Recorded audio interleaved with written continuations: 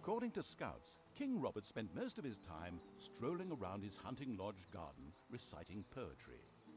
Soon his poetry would turn into mournful ballads.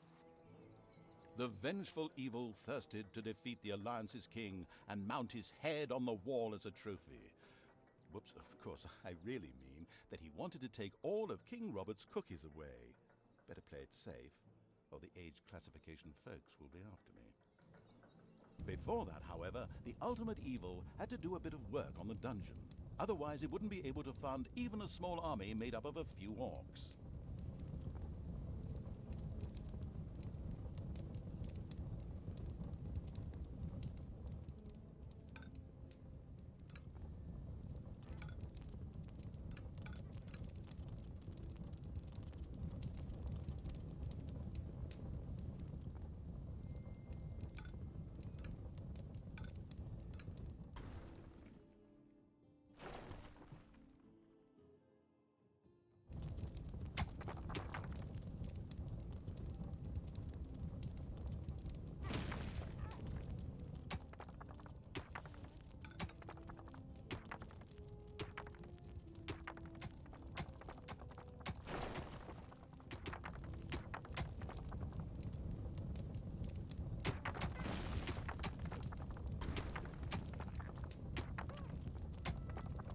The first treasury was completed. Soon Greedy Evil's little snots would fill it with gold. You know the golden rule, right? Whoever has the gold makes the rules.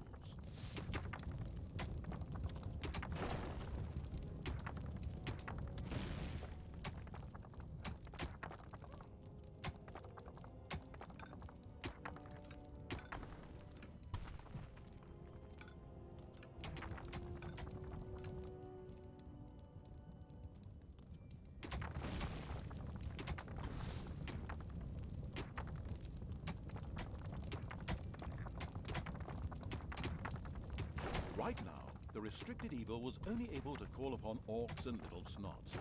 But there had been rumors that some goblins were hiding out in a cave somewhere close by. The exploratory evil would be sure to follow this line of inquiry.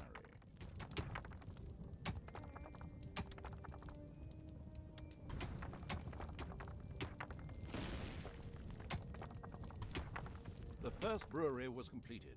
Soon beer would be flowing like a river, and an Oktoberfest atmosphere would pervade all. Would the ultimate evil put the beer baron out of business?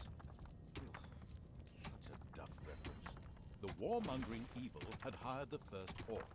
As ancient wisdom says, violence is a solution, usually the only one.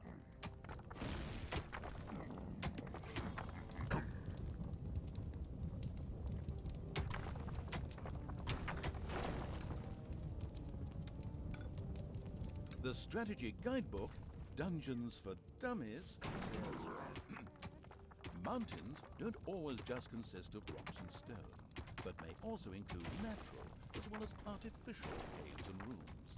These usually contain treasures and dangers to make digging around underground more exciting.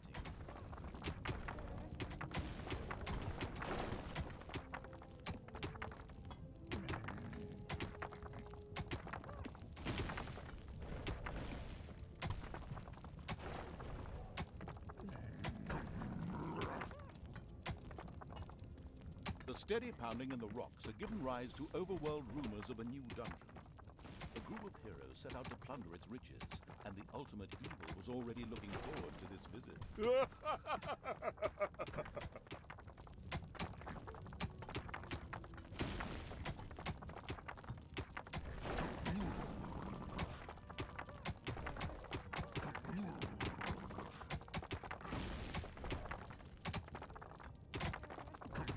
There are enemies in your dungeon.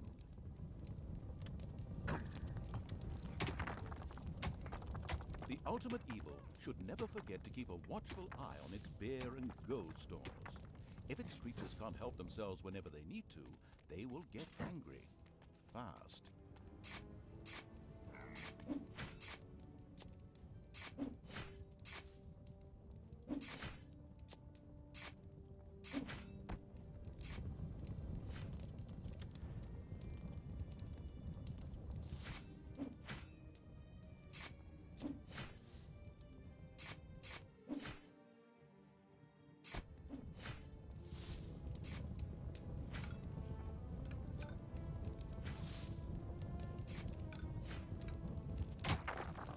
The heroes didn't know what had hit them, as several orcs bore down from nowhere and annihilated them. This group of heroes had plundered their last dungeon, but there would be more.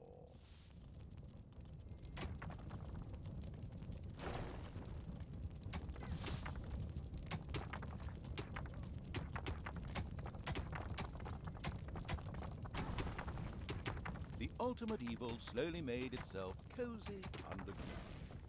Although this was a sensible decision, there was a large and lovely overworld out there, just waiting to be destroyed. It's payday.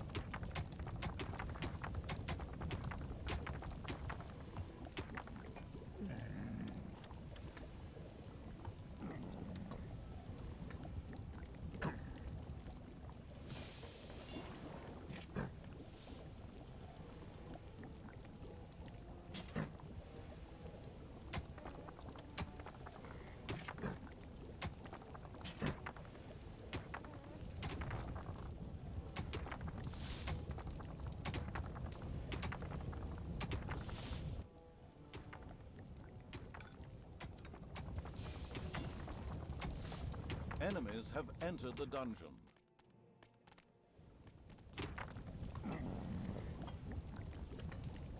Another orc entered the service of the military-savvy evil. The horde was growing and prospering.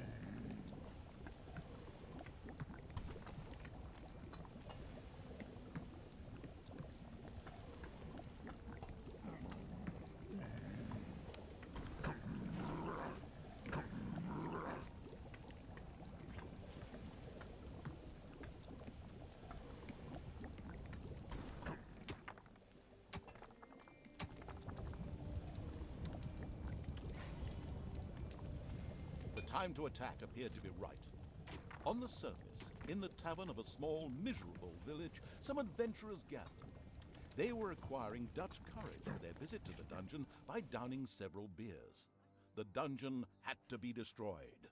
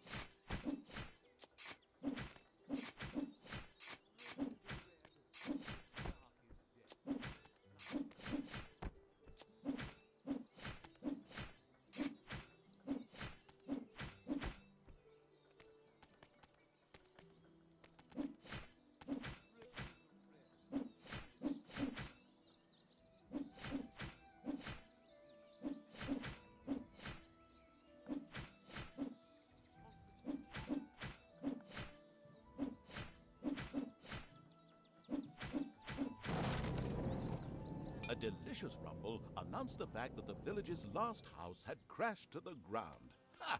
There would be no more heroes meeting there to seek out the dungeon of the destruction-hungry evil. The hunting lodge of King Robert lay in the north. It was there that the ultimate evil would finally get its long-awaited revenge. However, it looked pretty damn well guarded. Maybe it should first visit the cave to the west, inhabited by a clan of goblins, where the cunning evil could do a little negotiating.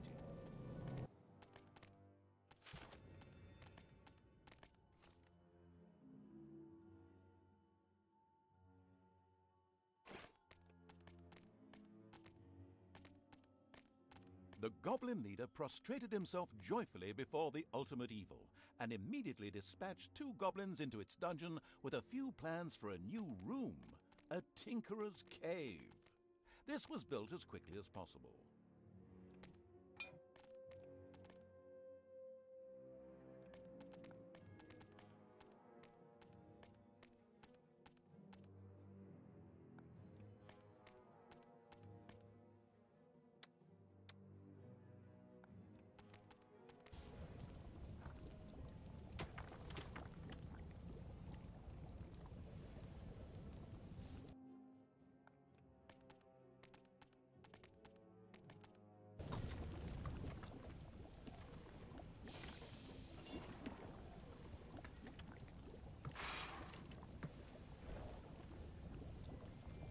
The Tinkerer's Cave was built. It could, however, only be used as a warehouse, as it lacked the workshop that the insidious evil's goblins needed. Quick as a flash, Evil placed a creator mat in the Tinkerer's Cave. A sparkling new creator mat graced the Tinkerer's Cave of the expansion-hungry evil. A goblin would be able to work well in here, producing toolboxes. A few of these boxes would now be needed in order to invent a trap. The moody evil waited patiently.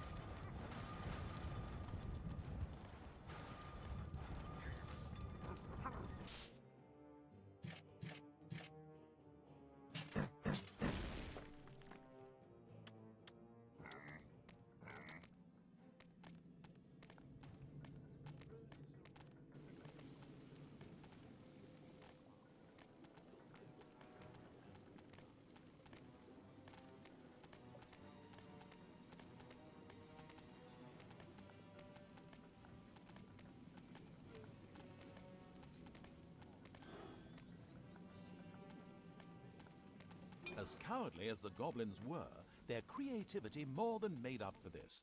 They proudly presented the treacherous evil with their plan for a devious trap. With a silent, evil cackle, it quickly buckled down to setting the trap.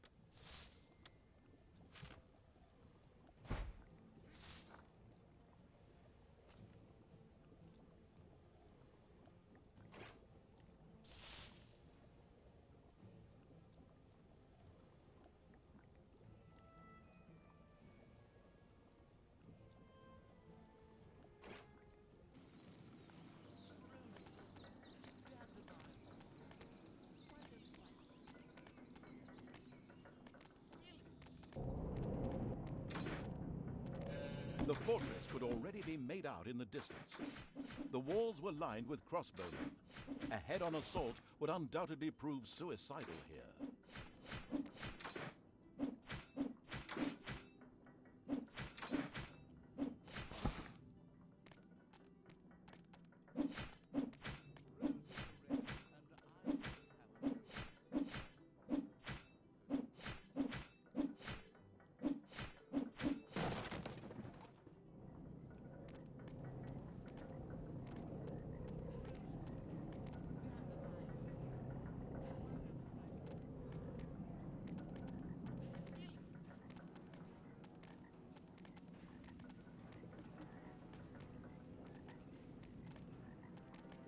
The horde came across a stray goblin by the roadside, who apparently constituted the sad remains of one of the hunting lodge's attack units. This miserable being joined the army of the powerful evil with a grateful whoop. Job done.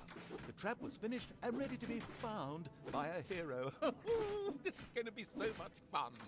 Just at that moment, a particularly powerful dwarf warrior appeared in the dungeon. How had he suddenly arrived at this precise time was indeed most odd, but his presence was more than welcome. He was going to be a guinea pig for the trap.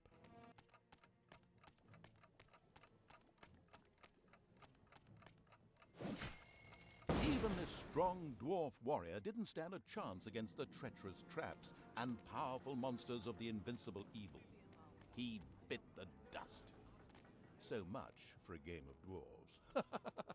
The dungeon's defenses were now clearly much improved, but the hunting lodge still remained well protected and impregnable. There was nothing that the ultimate evil could do. The task was impossible. So the evil withdrew, bent and broken, let feelings of revenge ebb away, and instead took up looking after those cute, teeny-weeny trees. What are they called again? Bonsai, yes, that's it. The end. Pretty unsatisfactory, huh? Of course, that wasn't the end. In reality, the indefatigable evil paid the Goblin Cave another little visit. The Goblin leader would hopefully spit out something useful after a few more stabs.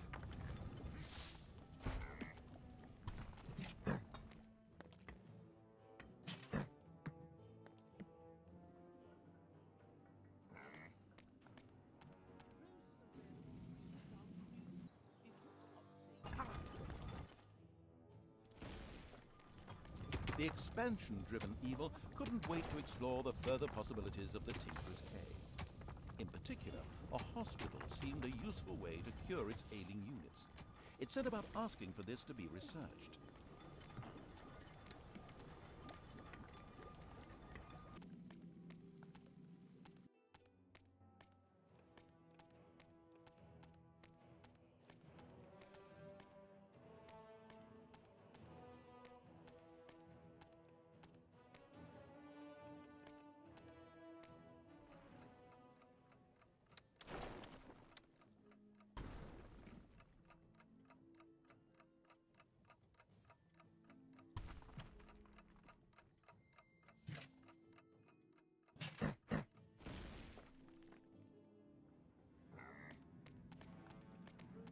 The charitable evil had researched the hospital. This would enable its units to quickly recover from their injuries, once it had been built, that is.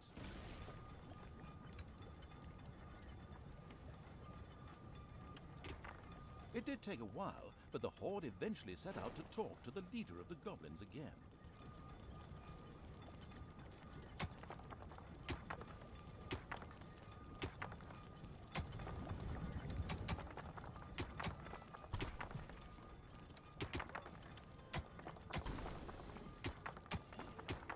caring evil had good-naturedly built a hospital for its suffering creatures.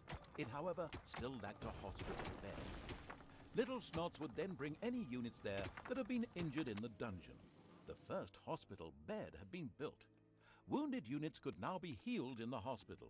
Little Snots would also be able to bring defeated creatures here so that they could be nursed back to health.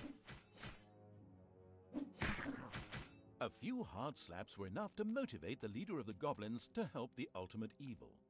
As it transpired, there was an old tunnel which had been previously used as an escape route. This connected the Goblin Cave with the vaults of the Hunting Lodge. The Goblin leader voluntarily made a Goblin assassin available to the hard-hitting evil to help infiltrate the lodge.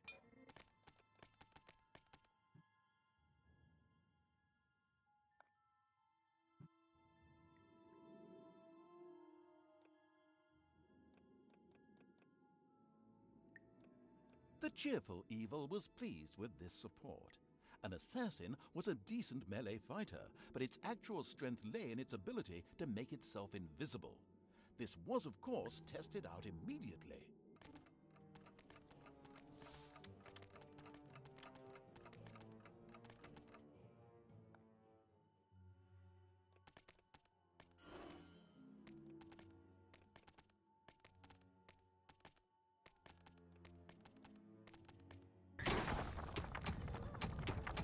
Payday.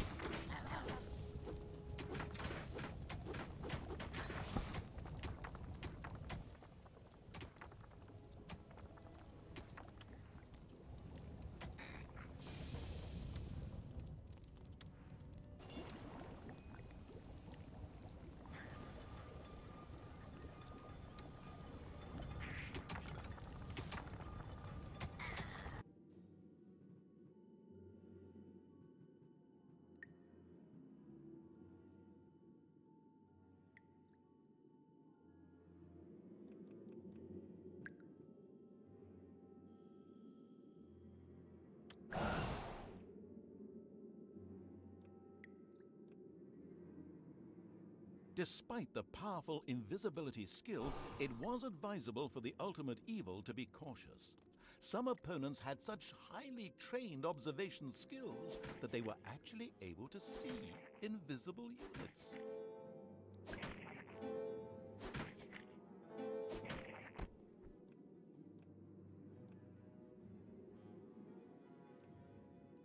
A locked door prevented the assassin from progressing. It would have taken a long time for him to have opened it with sheer brute force using weaponry. Thankfully, he had a suitable skill with which he could deactivate doors, and more importantly, traps. The on-the-ball evil recognized that the warrior princess there was extremely powerful. The goblin assassin would be best advised to avoid any contact with her.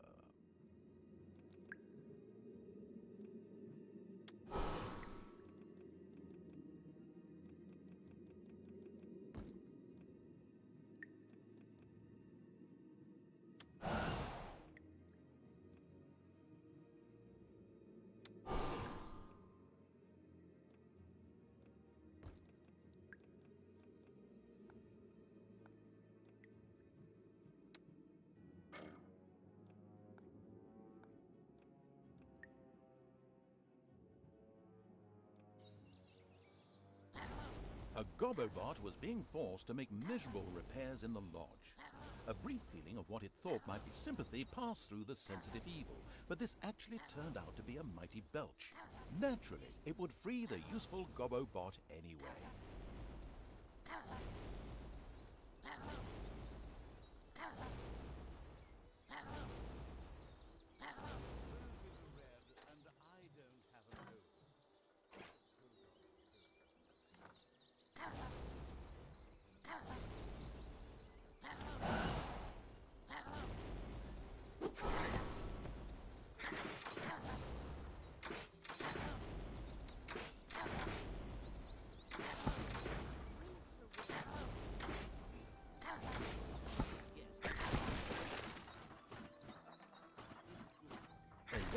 assassins attempted rescuing it, the Gobobot joined the horde and succeeded in showing its tormentors a real hot time.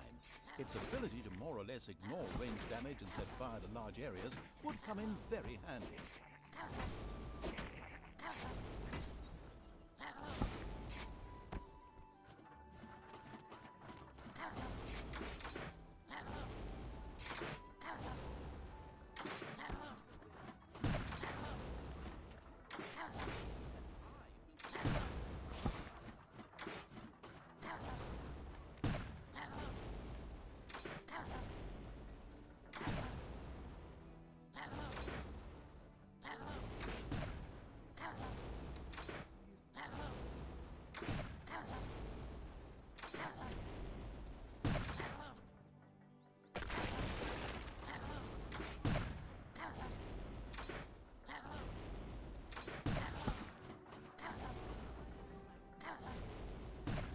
There are enemies in your dungeon.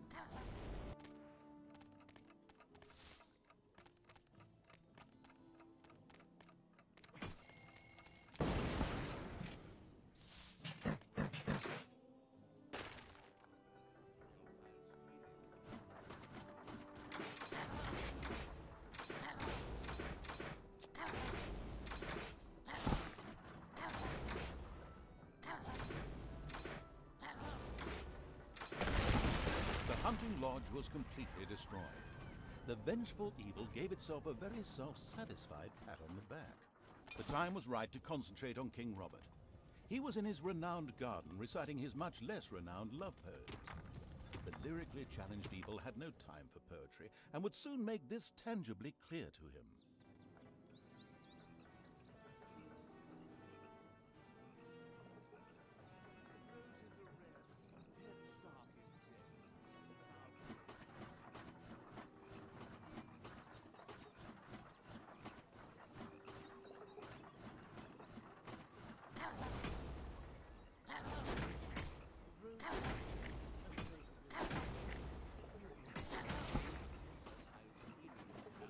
The king was accompanied by a pixie who was able to cast powerful healing magic. Any direct attack would be suicidal. Mercifully, the omniscient and helpful narrator was at hand. He pointed out to the impatient evil that the pixie went off from time to time in order to check that all was well, and much more importantly, eat her supper in a little camp to the south. The pixie buzzed over to eat her meal. The ultimate evil prepared an ambush.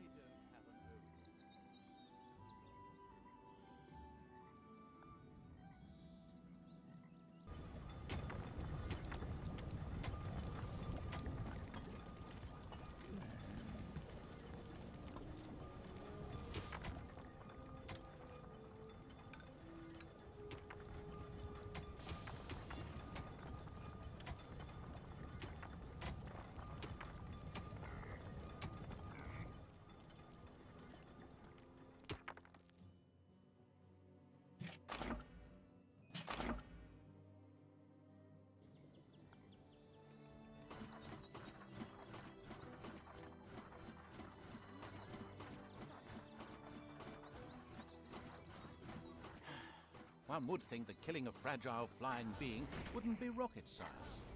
But an incredibly incompetent evil had taken far too long in doing so and had startled a few guards into action.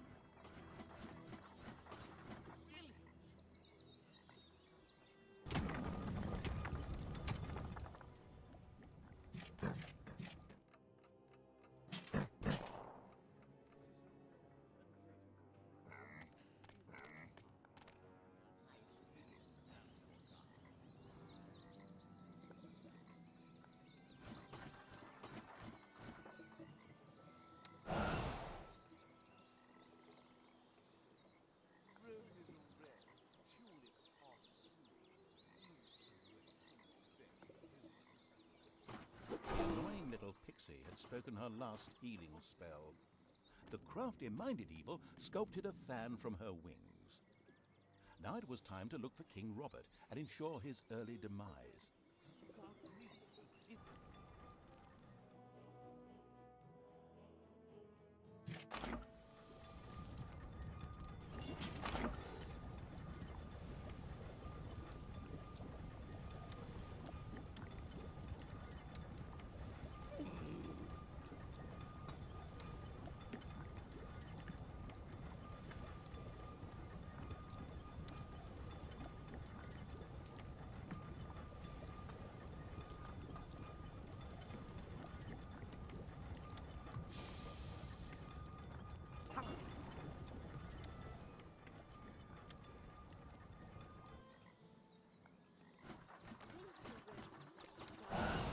If you do not say yes, then I will be mute.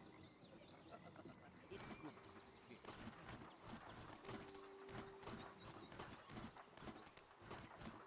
Roses are red and roses are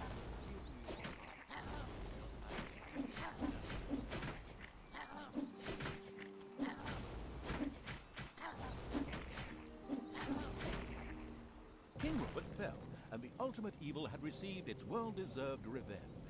But there were still many more heroes out there who deserved to bite the dust. Their time would come. The demigod Krotos, one of the sniveling cowards who had banished the ultimate evil, had just marched his alliance army out of the swamplands to fight the snake-like Nagas. The ultimate evil wanted to teach him the full futility of war by ensuring his untimely passing. Besides, the Nagas could prove to be valuable allies.